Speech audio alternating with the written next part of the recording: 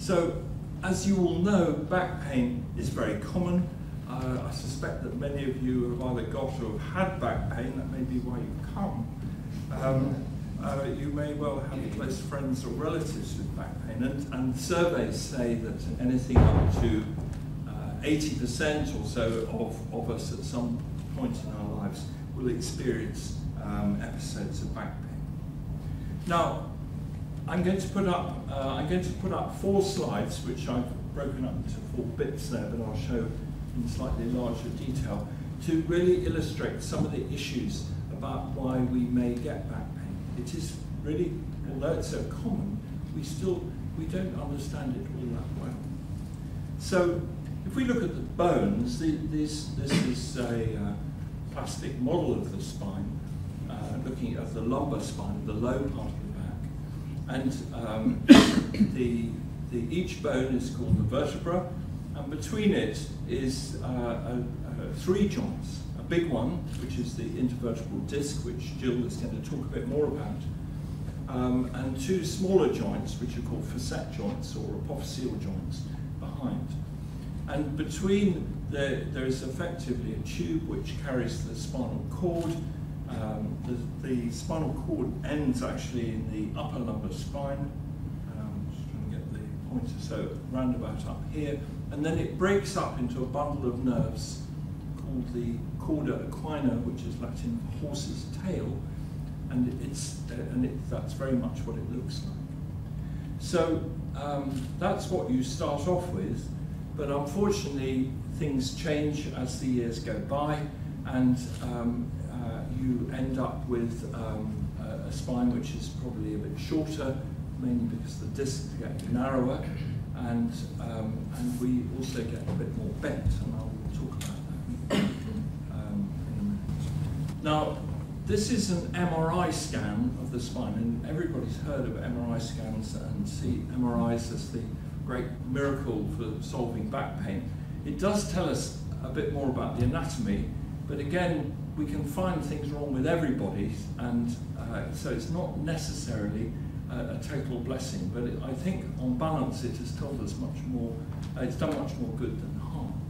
Anyhow, this is as close as you will get to a normal MRI scan, and this is effectively a very thin slice set up the same way around as the previous picture. And you can see the vertebral body cut through. These are the sort of child's building blocks, effectively. And between them are the intervertebral disc, and Jill will explain a bit more about the anatomy.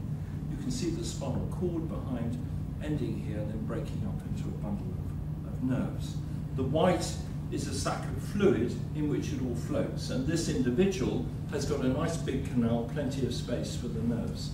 Some people have very narrow canals called spinal stenosis, and that can be quite a significant problem for back pain. Now, I've put up here a traditional drawing of the whole spine to illustrate the point that we are designed to stand upright. We're designed to stand with our heads over our hips, over our feet. And unfortunately, with the advancing years, we tend to get more bent forward. To some extent, you can compensate for that by extending your hips, or extending your spine. But we've come to realize that people lose what's called sagittal balance, the capacity to keep their head over their hips, and this may also be quite a potent source of back pain. And then the whole structure is supported and controlled by a very complicated system of muscles and ligaments. And just for you to be able to sit in these seats without falling on the floor requires a complex control system. And you can, most people can get up and walk out of the room without really thinking about what's involved. And that complex system probably goes wrong in people with back pain. And we know that people with chronic back pain have got impaired postural control.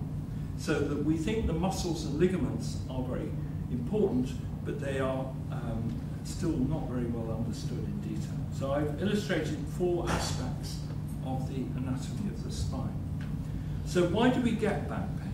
Now, the honest answer is that nobody is certain, and it's likely that in any individual there are a variety of reasons which are contributing to it. And back pain is very much a human condition, although it's likely to occur in, at least it's known to occur in some mammals, notably dogs and horses, which we're familiar with, but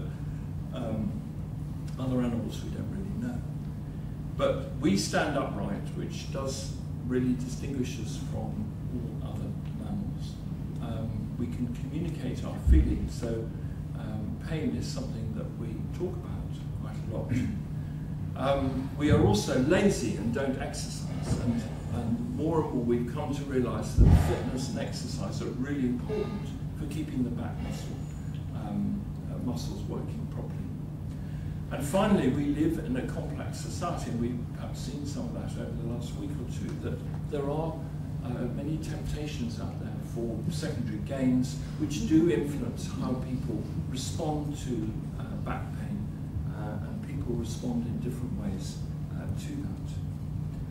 So when you start making lists, then we end up in very small writing, which I'm sure many of you can't read, but it was really just to illustrate that there are a variety of different reasons why people get pain. So that genetics are important. We know that these things run in families. And I've highlighted disc degeneration, which is what Jill's going to talk about under each of those headings. Environment, exercise, the work environment, smoking, all of these may contribute to disc degeneration and other aspects of back pain. I've mentioned already sagittal balance and the importance of being able to stand upright. So everything that goes wrong with our backs tends to make us bend forward, and the word is kyphosing, or kyphosis is the word for a forward bend in the spine. Postural control I've also mentioned, and it may well be that as the disc degenerates, it alters the mechanics and movement of the individual segments, and that may be important in why some people get back pain. And finally, spinal stenosis, the narrowing of the canal, that is certainly accentuated by the process of disc degeneration. So it's a very important common factor in many of the different reasons why people get pain. And we think it's, it is a normal process, it happens in all of us, and there are some forms of it which you're familiar with, so-called slip disc or prolapse disc, which is very much a familial condition. We've come to realise that genetics is a major part of it. And that process may distort the anatomy and compress nerves, as they come down and out of the spine, giving pain where those nerves go to, down the legs, they're called sciatica. And I've illustrated, again rather perhaps too small in the corner, an example of disc degeneration down here. You can see that's a fairly normal disc, but that one's a very narrow and it also looks rather blacker on the sequence. So that's what happens as the disc degenerates.